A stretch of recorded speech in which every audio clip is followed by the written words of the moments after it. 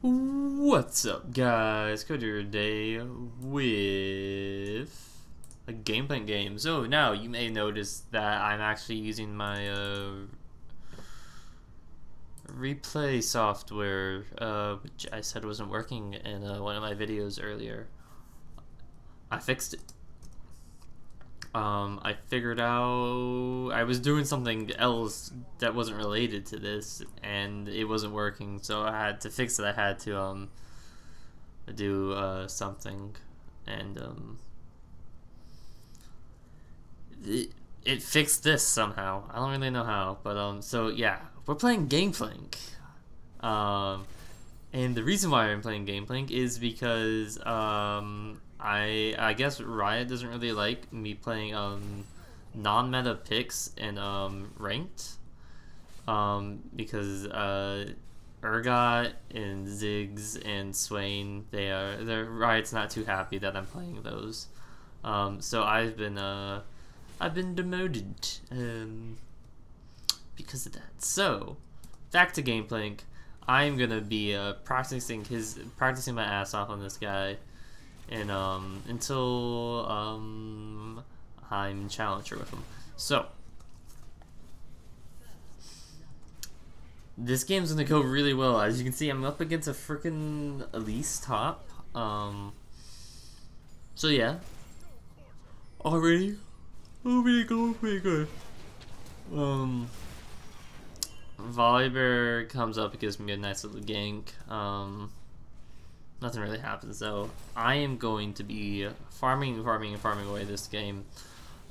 Pretty much my whole goal on Gangplank early on is to farm. That's all I really want to do, and it's perfect because I'm allowed to get away with that as a top laner. The only thing I'm not allowed to get away with though a lot of times is actually building, actually playing somebody like Gangplank in top lane. And a lot of times I'm forced to play tanks. So I can't really remember where I ult this game, which is a little bit upsetting, but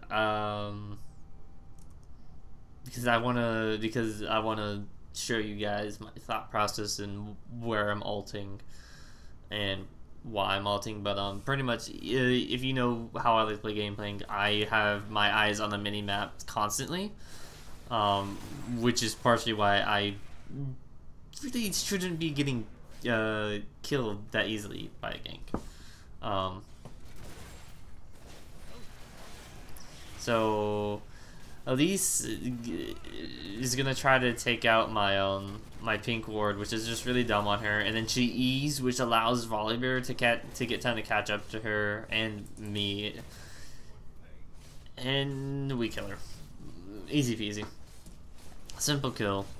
And we're gonna try to push down her tower, but she decides she's gonna TP back in, so I'm just like, okay, cool. But then Volibear is gonna go into their jungle, which honestly isn't the best of ideas if you were just top. And they did not see you walk by the ward. So he almost actually killed Quinn there, but he didn't. So yeah, my ult's down, so I don't really have to worry about that coming back up for a while. Because I once again, I don't know when I ulted this game, quite honestly. I didn't ult on top myself. I can't remember when I ulted. So one of the things that I'm working on with Gangplank is farming up, getting multiple minions with my barrels, which is really hard to do actually very early on. And even after you get some crit, it's still very hard to do. So yeah, I see what happened down here. They got turret and whatnot, but whenever there's a lot of people grouped up on the map, I always have to look and see what's going on, because sometimes your ult can change the tide of things. As you can see right now, I see what's going on here. I'm trying to figure out if I can ult or not to get a kill, or if I need an ult to help save someone. Ulting to save somebody really isn't the best of ideas. For the most part, it helps if I just for the most part on Gangplank, it helps if you ult to to like for like a counter gank, if the jungler goes down, if the jungler like ganks spot lane, you can ult for like a counter gank type of thing, or you can ult to execute somebody pretty much. But so Quinn's picked up a few kills now, and she is not looking fun to play against. So I'm a little bit scared of her right now. But I'm doing pretty good on my Serpents. Got I wish, the one thing I don't like about my replays is that it does not show the numbers quite well. But I've got like 320 ish right now, which is pretty good. Because normally on Gangplank, what I find that is average for me, and that's good for me, is on average I will get my 500 serpents by 18 minutes. And this is an average. If I go up against a lane bully or a ranged top laner, it kind of changes how fast I'm going to get my serpents. For the most part, I'm a little tired. For the most part, though, I get my 500 serpents at 18 minutes. If I get it before then, that means I'm doing good on my farm. If I get it after then that means I'm behind on farm. That's how I usually view it, because your silver serpents do increase how effective your ult is. Since your ult, you get the increased fire rate, then you get the increased damage, and then you get the move speed, which is honestly completely pointless. But the increased fire rate means more slows, and technically means more damage too, but you're not really using it to kill somebody with it. You're not using it as a damage source. You're using it more so to to add a slow and just to have damage in a team fight. Plus it also works as a good zoning tool. So I have my ult, and I am looking around the map for plays. As you can see, I'm trying to figure out what's going on here. I'm trying to see what's going on down here. So whenever you see me stand still, that means I'm looking around on the map for a kill.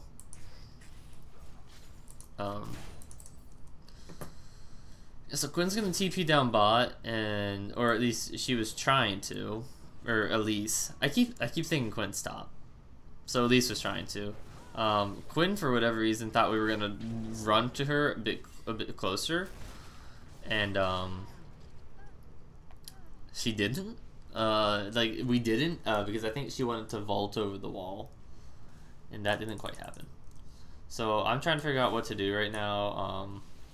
Like I see Volibear's kind of in trouble, but I decided he's got this, and he actually does, surprisingly. But so now I'm gonna push on the tower.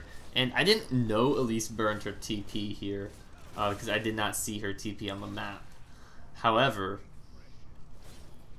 since she's not here, I know I can push this in.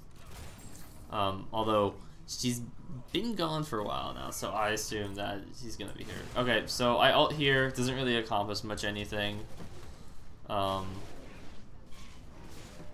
But it is going to actually, it actually picks up a kill for Tom Kent somehow. I'm pretty sure, I don't remember if Volley gets, yeah, I don't think he gets this because Elise is coming too, and, but I TP in, an attempt to, try and help him out, and he kind of, once again, is going a bit too far deep. This Annie is doing a really good job of stopping my, my barrels, which is frustrating. But she can't do anything to me. She can't burst me down or anything because I have my oranges to make her anything that she throws at me useless. So she ults, and I'm like, okay, that's cool. You're dead. So I'm not gonna be able to actually kill her here. I thought I couldn't keep chasing after her. So the hope was that my Q was gonna kill her. That didn't happen. So as you can see right here, I've set up my barrels. I think I missed my Q there, or it was on cooldown, so I couldn't proc the barrels with Q, which really sucked. But massive damage nonetheless.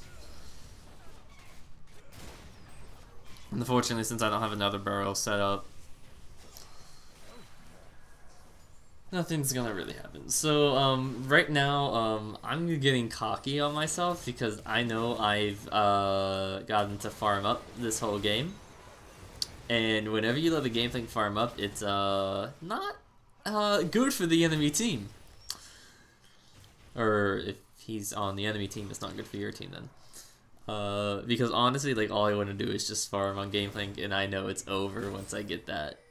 But yeah, it's just so much fun. Okay, so as you can see, they're killing my barrels pretty fast, which is one of the things I need to work on Gangplank, is, out queuing their auto attacks. But, so I ult here, trying to get the slow and the damage off on them. Doesn't quite really do much, to be quite honest, because we were gonna kill Quinn regardless. We get Quinn.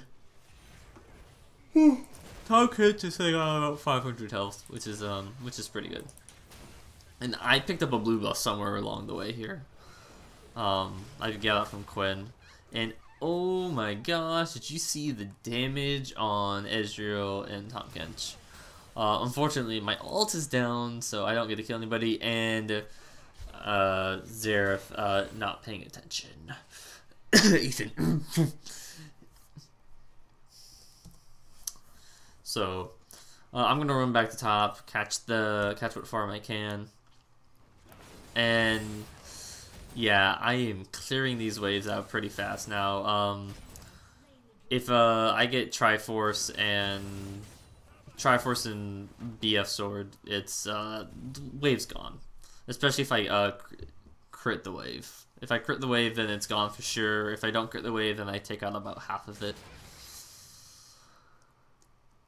So right now, I'm trying to find a pick. A really good thing is if you can hit a squishy with one of your barrels, then that's pretty much the sign to go in for your team, as you pretty much just half helped somebody, which is really good. As you can see, I get a little bit too close there. If the enemy team was really good, they could have really capitalized on that mistake I made there, but they don't, so whatever. It's normals anyways. So, but still, people will know in the normals. So we're trying to get something here, and at this point in time, I'm just kind of like, oh guys, this is everyone all at the ante. Just everyone all at the ante. You'll see it here soon. But I'm just like, yeah, just everyone ult, and Xerath doesn't ult. I don't think Ethan ulted once in this game. Or like, okay, the Quinn. It's like, yeah, everybody ult Quinn. Salty follows, Draven follows up. It's just salty. No ults from Ethan. We wouldn't have killed her anyways, but it still would have been fun. And then we all die.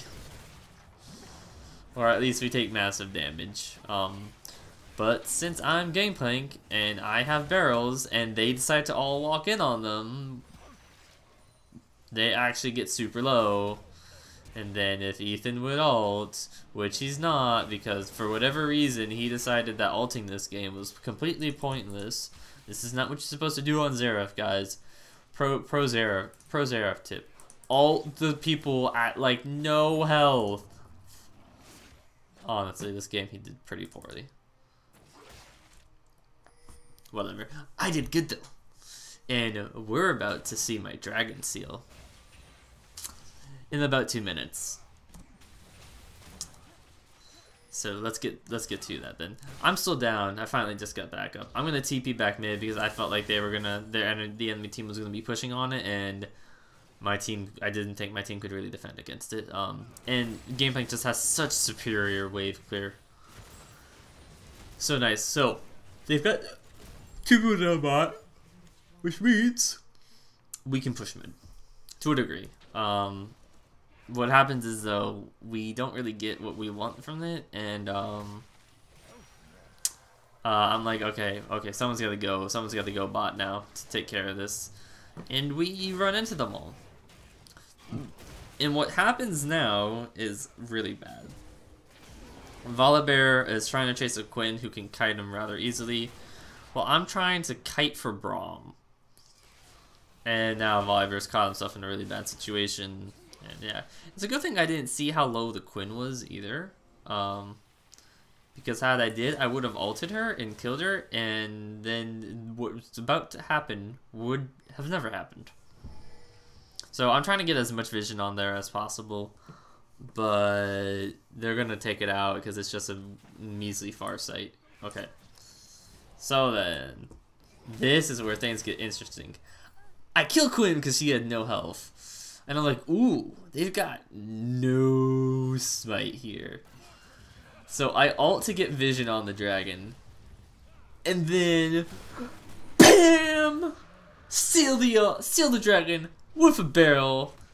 I'm yelling in my mic right now, and everybody in Curse Voice is bleeding in their ears. But man, I was happy, man. You don't get a steel dragon all that much with Gangplank. It's honestly really difficult to steal dragon because you think, oh, you can ult it. It's just like, yeah, but the ult doesn't do damage. The ult doesn't really do all that much damage. So they get caught out. The enemy gets caught out on the top, and so now I'm like, okay, guys, we can do dragon or Baron. We just killed Quinn again. Let's go ahead and do it. And Tom Kench can't really stop us. So I back. I now have my Essence Reaver, which is really nice because now I've got max cooldown reduction, and I'm never running out of mana. So I am looking pretty good. We fight, we kill. It's pretty much GG, and they're gonna surrender. But oof, man, that dragon steal. I think that's just a highlight reel in itself. We're not gonna kill these here, unfortunately. Or I thought they surrendered before then. Okay, whatever. They surrender, and yeah, I am super happy that I was playing Gangplank because like I said, I'm practicing Gangplank just to perfect him. Because as you can see, I ended 9-1, but I really want to get really good at Gangplank, because apparently games where I go 11, 3, and 19 on Gangplank isn't enough to carry my team for whatever reason. So yeah, I want to get really good at Gangplank so that way I have control over the game.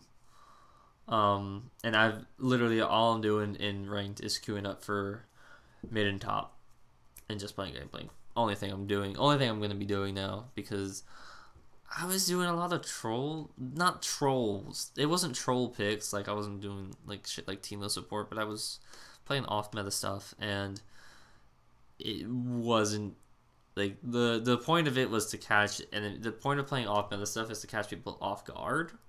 And what ended up just happening is I just my team didn't know how to play around me. Like when I played Urgot, jungler never came in. Jungler would never come and gank me when I had ult, even though when Urgot has ult, it's free kill. And just stuff like that. And then there was one game that I just got my ass handed to me because I really was not all that experienced with what I chose, and yeah. So going back to my old carry, and I'm gonna climb the ladder with him. So thank you all for watching. Hope you enjoyed it. Like and subscribe if you did. And see you in the next one. Thanks.